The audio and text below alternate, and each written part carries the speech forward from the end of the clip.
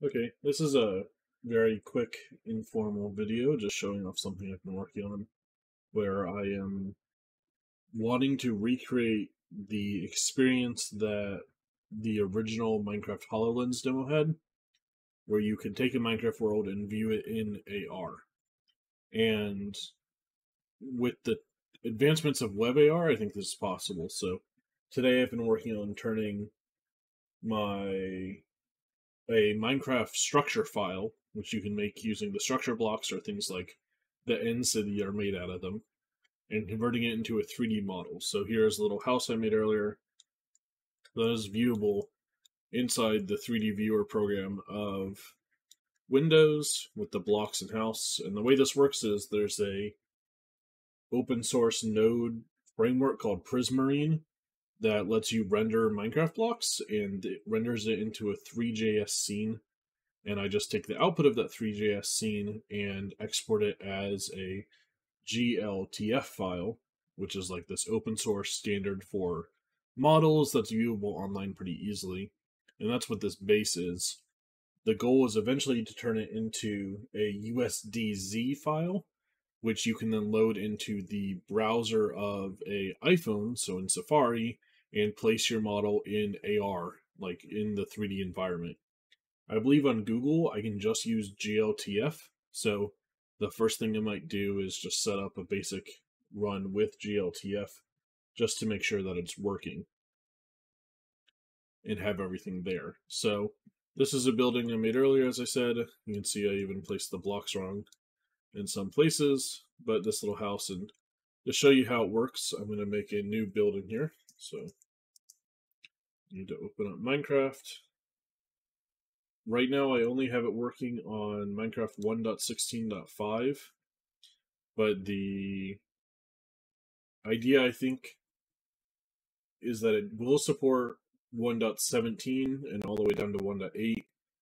It's just 1.17 wasn't working for me, and I've only tested on 1.16.5. So let's go and create a single player world. Call this for video. We want a creative world, and I'm going to make it super flat. Create the world. What we're going to do is make just a little simple structure to show how this works. Difficulty peaceful. We don't want the splines there.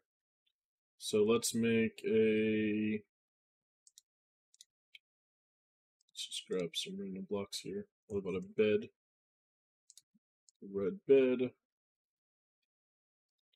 A door. And some rails here. So let's just make a weird little structure. Bed there. That. Put a door on it, and let's run some rail around it. So I think I need normal rail here. There we go. So this is our weird little thing. So I can give myself give 2GB20 a structure block, and we'll place it there. We'll switch this to save mode, and I'm just going to say 5 by 2 by 5 1 -1 1 test. And oops, wrong direction. So hey, relative position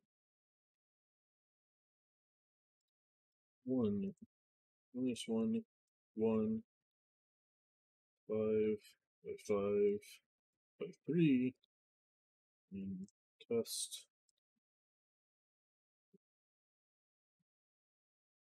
bar 4 4.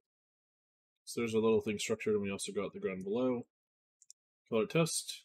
I'm going to save this. So it's saved to my files here. So now we can go into our app data for Minecraft. What's of that? saves for video generated Minecraft structures test.mbt. I'm going to copy that into my project here. Now I have to just change this to test.mbt. And if I do node index.js, it will generate our model dot, what's our newest one, 307?